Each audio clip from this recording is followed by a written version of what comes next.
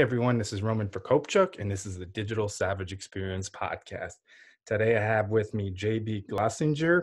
JB is known to hundreds of thousands of people over the world as the Morning Coach. A successful motivational speaker, podcaster, and coach, JB's daily podcast has been downloaded over 40 million times. By working to align his mission, values, and goals, JB has been able to create a life of helping others while still spending time with family, writing, and golfing. JB is passionate about helping entrepreneurs transform their lives. Thank you for joining me today. Roman, what's up, brother? Good to have you, man. Good to be here. I'm used to doing it. I'm used to being on the other side. So I'm always like, good to have you. It's so good to be here, brother. Yeah, I mean, you're a veteran compared to me, but you know. We're all veterans. We're all veterans, man. It's just a matter of time. Yep, happy to have you on. So tell me a little bit about your journey for the audience. How did you get to where you are today? Oh, God. I mean, a lot of sucking, basically. I was in corporate for a while. So I guess the most things, and we're talking about things that are savage, like digital, right? You know, we don't want to talk about my boring corporate career, but I was in that for 15 years, and I was in aerospace, and I found myself in an office running a business, but hating my life. I mean, I was running the company. I'd worked my way up through sales. I had the division, and it really was a dream job. I come from a blue collar family from Indiana. And, we didn't have much growing up. So I was making, 10 times more than my parents did, had a great job, but was guilty, felt so guilty. Like, this sucks. What's going on with my life? And I felt guilty, feeling bad about feeling guilty about the job, right? Because I should have been satisfied, but I wasn't. And so I wanted more. So I'd listened to Tony Robbins and Zig Ziglar and all those old, great guys from years ago, and decided that maybe I could do that. So I wrote a book and did what every smart person does, is I quit my job and put myself in literally hell. We lost our house. We lost everything. It was ugly. And I didn't really want to go back to corporate, so I kept fighting. And a buddy of mine at this time, there was MySpace out. So I'm really dating myself, Roman, here. But he said, why don't you do something in the morning? And I was like, whatever. We were, I was pretty drunk that night because I was really depressed. And I said, maybe we could do it, but I don't know if I can get up in the morning and do it. But at that time, there really wasn't anything to do except finding a way to put audio out. So I came from corporate. So I said, let's do a conference call. So I did a conference call in the morning. I used to put stuff on MySpace to say, come listen to this. And I searched for a URL, and Morning Coach was there. So I didn't have any money left. So I pirated software to build a website, did that over 24 hours and got a website up, and literally in 2005 started a conference call. It was probably about June of 2005 by putting this little landing page before anybody had landing pages with an email input. And I would give them the call-in number when I got their email, and they would call into my conference line. So that's how it all got started. And obviously that led to podcasting, because after a few months, we had too many people listening to the conference call, and I needed to find a way to get it out there. So in late 2005, I started searching the internet, which was like Yahoo, or I don't even remember what they were back then. It wasn't even Google, right? And and then podcasting came up, and I didn't even know what it was. So I was just putting stuff out into the internet in late 2005. So that's how I really got started, which is pretty crazy. And that's awesome. And in terms of kind of quitting your corporate job, was there support from your family? Because you kind of went the route of let's burn the ships and, all in. Other people's don't go that route. But in terms of support around you, how was that taken? Well, my wife always supported me. She was great. She's from Colombia. So she's Colombian and just really cool person. But I was pretty isolated at that time. I'd grown pretty successful. So my mom and dad really didn't understand what I was doing. They were blue collar factory workers, and I was just somebody who had a lot of friends. A lot of my friends thought I was crazy. I mean, I had a friend tell me, nobody's ever going to listen to you. Why would anybody listen to you? And a lot of doubters. But then I decided, go do it. And I didn't really have support. But I did have a lot of the personal development books. And one of the books I used to read was Wayne Dyer's Wisdom of Life. And Wisdom of the Ages, was the name of the book. And I forget reading that every day to stay motivated. And a cool thing was, years later, now I write for Hay House, and Wayne Dyer passed away. But a couple of years ago, before he passed away, I got to go on stage and share the stage with him and tell the story, how his book really helped me in some of my darkest moments. That's awesome. And obviously you've been in podcasting for a while. How have you kept kind of that longevity? Because I think the percentage of, podcasters drop off after the first 10 episodes. how have you kind of stayed motivated in terms of sharing for all those years? Well, from 2005 to 2009, I kind of went broke, right? And that's kind of the deal. I wasn't making any money, but my podcast was being downloaded 40,000 times a day. It was top 25. I beat Oprah and Ellen. It was one of the biggest podcasts out there because iTunes featured it. And it was really awesome. We had, I actually built a website in 2007 with Joomla, and we had like 12,000 people in there. And the reason I've stayed with it was in 2009, I was tired of being broke. And so what I did was my dog had died. He was a German Shepherd. I went to Colombia with my wife, and we flew down there, and I ended up deciding I was going to go paid. And so in 2009, I went to paid podcasting. And so I would do Mondays for free. And then on Mondays, I would do Mondays for free. And then the rest of the week, people would have to pay $20 a month. It's now $30 a month. But in 2009, 1,200 of those 12,000 people came with me. And that literally changed my life. That was like becoming a billionaire, because that, money that was coming in was residual, and it was just huge. So the reason I've stayed with it so long is I think I'm one of the only paid podcasters, and I've had a membership site since 2009, and people pay $30 a month. I do Monday for free, and they listen to the rest of the week. And so it's my job.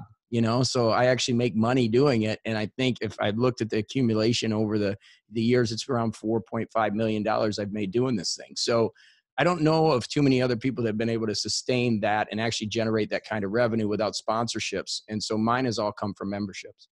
That's awesome. It's kind of the Patreon model before Patreon in a way, Yeah. where you can structure it for bonus content or bonus episodes that way as well. What was funny, because Harvard had me speak about 3 months ago on the future of audio education, meaning they want to go to the Chinese model. In China, it's $1 billion industry with micropayments for audio content. There really isn't anything free. And so a lot of the academic educational institutions want to go to a paid model. And I've been doing since 2009. But really the issue is transitioning people from that, right? Understanding that there is a way to do this. And Patreon's been great. But even more so is, providing people to understand educational content in audio is actually preferable to video, because you can take it with you. It's just getting the value proposition up, right? And that's what we're trying to do. We're trying to get the word out that, hey, you need to pay for this stuff. Yeah, I agree. I think it's important. I think it's important you got into it kind of for the right reasons. You didn't necessarily get into the audio platform to get paid right away. And it was, a byproduct of the success you generated. Because I think in 2020, since the popularity of audio and podcasting, a lot of people jump in and they think they can be Joe Rogan or this and that, the top 10, top 20 earners. And that's simply not the case, because it's a hard kind of journey and you may not even get there. Yeah, I've seen that, and I've seen it a couple times. Like I've seen it around, I was in 2005, 2006 was like the early person. Then about 2009, 2010, there was another boom. There was a lot of podcasters that got in. And like 2011, 2012, they didn't make any money, so they all quit, and podcasting went kind of the other way. And then it's starting to go again. The difference now between, back in 2010, 2011, major media wasn't involved. Now I'm seeing major media, which is even causing it, it's harder for a guy like me to have that success that I had early, right? Because now you have these big players in that are throwing money at getting their podcasts out. And I heard some really crazy numbers. Like there's 10,000 new podcasts that go up a day. So it's hard. Back when I was going, there might've been 10,000 altogether. And that's why I was top 25. Right. And now, there's millions and millions of them. So yeah, it's tough. It doesn't mean you can't do it, but it does mean you're going to have to do it for the right reasons and realize, I don't even call my podcast a podcast. I call it a coach cast, because I believe it's valuable and I'm coaching people every morning. And I think that's really the difference, is trying to transition to something that's paid, or do it to build your brand and get cool people on and have fun with it. And that'll work too. Yeah, I think it's overall kind of adding value, because obviously you're adding value in your content, but people just simply come on just to talk, which is nice. But, in terms of developing an audience and having people stay and listen and come back, you have to add some kind of value to the platform. All about value. And I think that's the thing. And I think, when as entrepreneurs is we should be focused on that. And, I always say it's pretty simple. Just solve problems. You solve problems, you're going to be, you're going to win. And, what type of problems are you solving? And if you, get ready to get on the microphone or whatever you're doing and you're not solving somebody's problem, there's an issue there. So, what problems are you solving and what are they worth? That's the key. Yeah, I agree. So what motivates you to succeed? I don't know. That's a great question. Especially now, I'm pretty financially stable. I've built a free life. I play golf every day. I'm done by 9:30. I'm motivated now because I want to take the next step of my journey. I teach something called ILD, which is, most people, if they can create residual streams from $5,000 to $15,000 a month, they can be free, depending if they're single or have a family. But 15,000, you can get a nice house, cars. You might not have a Bentley, but you can live a great life.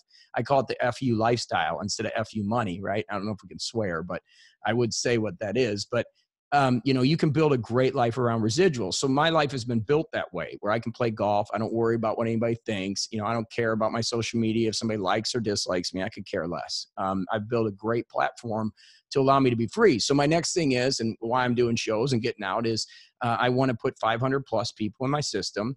And the way I work is 500 people that spend $2,000 a year with you, either $167 a month or whatever combination is $1 million of revenue added to the business. So over the next 2 years, I'm looking to put another 500 plus people in with minimal advertising, because I'm going to buy an airplane and buy a house in Indiana with that money that I accumulate. That would be an annual 1 million additional into my business. So I'm focused on that. I had 19 people join in January with no advertising, and that's an aggregate. That was an increase.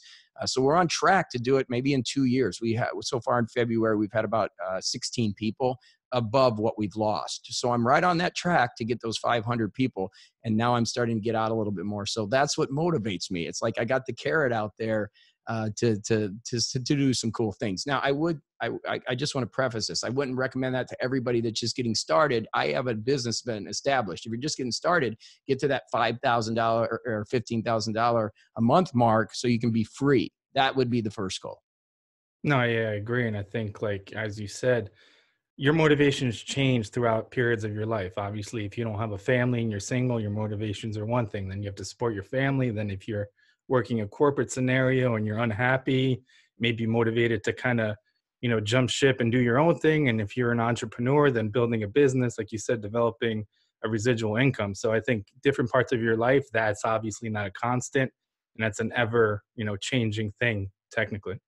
Agreed. I think it's a constantly moving target. In fact, you can't get too far ahead or too far behind. You got to stay in the moment. And I'm a metaphysical teacher. I have a PhD in metaphysics. That's my life. I study that and I love it. I'm more of a spiritual guy, but I'm a hardcore charger. I train with Israelis. I got a big knife thing coming up this weekend, but yet I'm also a peace, love, and happiness metaphysical guy. And the truth is, there is power in the moment, and getting too far ahead of yourself can cause issues. So you got to find out, what's going to make you happy. What's the experience you need. And sometimes it's just talking to your 12-year-old daughter again, or, fixing the relationship with your girlfriend.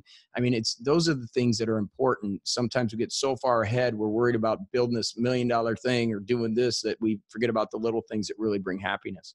Yeah, I agree. So what's one thing that you've seen as a weakness in yourself in the past that you've turned around and utilized as a strength today?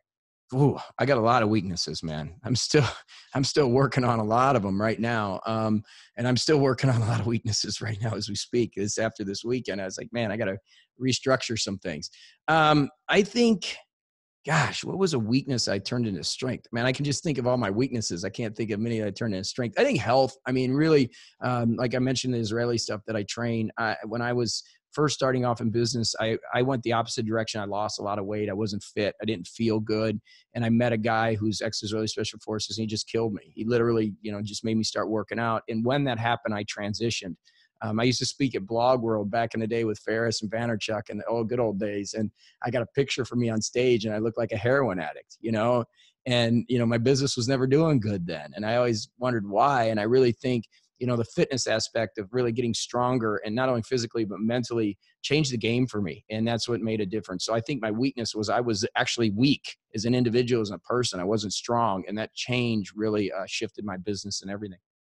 Yeah, I think it's balance, and a lot of entrepreneurs, startup founders neglect certain things like their mental health, which, depression and leading to suicide is high in the kind of entrepreneur startup community. And I think aligning health, because when you align that health component, you get that clarity, you get those endorphins. I think I like my most clear time is coming back or going for a run and then trying to tackle a challenge that, I have for that day in terms of work or a client and that kind of thing. But if you don't have that, eventually your health will slip, either, weight gain, weight loss, and that's not going to transition well to what you're trying to do in your business. No, you got to have energy. You got to have energy. I mean, last week I just had my masterminds. I mean, it was going all day, rocking with people, and and I got 3 golf tournaments coming up and my training this weekend. So you got to have energy if you're going to do some cool things in life, and health is got to be a priority for that. Yeah, I agree. So what's one piece of advice you have for the audience? One piece of advice would be to stick with it. I mean, I think the thing that I think the breakdown for most people is that life is the progression of the dream. It's the little steps that we take every day. It's not the giant leap. And I think so many people give up way too early. Like you said, somebody that, started podcasting and quits after 10. Well, hell, my podcast wasn't even good till 100. I mean, and it wasn't even good then. I mean, I didn't even get any traction to like 300.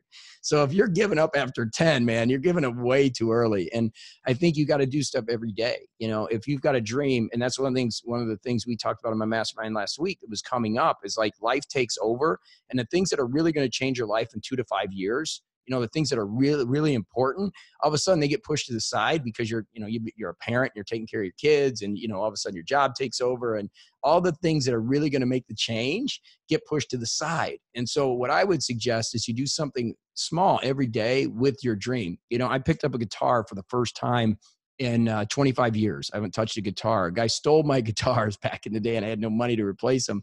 And I really felt this like angst about picking up a guitar. And so a month ago, I bought a new guitar, and literally every day I'm working on it. And I suck. I suck really bad. And I know I'm going to suck probably for the next year. But if I keep working on it every day, I'm going to get better. Same thing in life. Pick those things that are going to really make a difference in 2 to 5 years. So then maybe it's not going to happen tomorrow, but in 2 to 5 years, this is what's going to make your life better, and do a little bit of that every day. Don't ever forget to leave that off the list. Keep it on the list and make sure you're doing something every day. Yeah, I mean, I think it's important to take those little steps, how little they may be, and you think they may be, inconsequential now, but they do add up, and that traction builds up over time. And I think it's important to move towards your goal in that sense as well. 100%. I mean, I'm on 3,786 in my primary show. I mean, and some people say, well, teach me how to podcast. So I go, do 1,000 and then we can talk, but it's just, the small steps along the way. Believe me, my first 100 sucked. My first 200 sucked. I mean, I was not very good at this, and I don't know if I'm good at it yet, but it works. And I'm having fun and putting great energy out there and doing it every day. And I think that's the difference. Yeah, and I think it's like constant evolution. So, I mean, my first 10, 20, 30, 40 episodes were like horrendous in my opinion.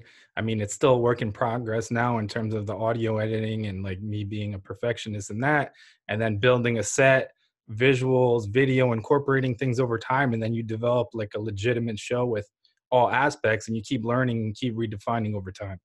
Yep. It's becoming a pro, right? I mean, that's really what you're doing. And over time you become a pro, and a pro does it pretty quick and fast and efficient and makes it easy. I'm a big Metallica fan, and, I didn't realize James Hetfield wrote all the guitar parts, the most of them, and he cheats with his fingers. I mean, he's that good. That's what a pro does. I can't cheat. I'm trying to learn Metallica, and it's like, no wonder he plays so fast. And it's amazing because he is a pro. And the reason he's a pro, he's been doing it for I don't know how long. They've been around 35 years, whatever, but he is a pro. And to become a pro, it takes time, energy, and effort. You got to be willing to sacrifice, put in that time to get it done.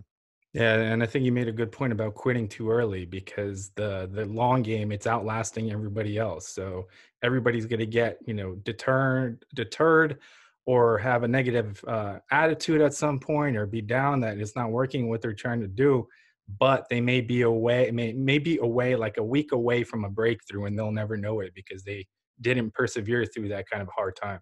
100%. We overestimate so bad what we can do in a short time. We all do. All of us overestimate. We can do this. It's going to get done that fast. But what we underestimate is what we can do in a long time, and that's really the secret. And that's what I really try to get people to understand is, stop underestimating the long term. Have that long-term vision and stick with it. And you'll be surprised where you end up.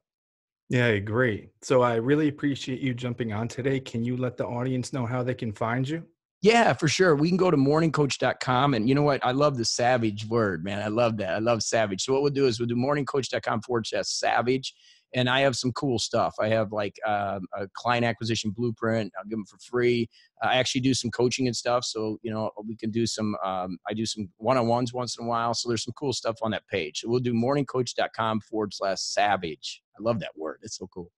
Awesome. Thanks again for stopping by. No problem, Roman, man. Glad to be here, brother. It's awesome.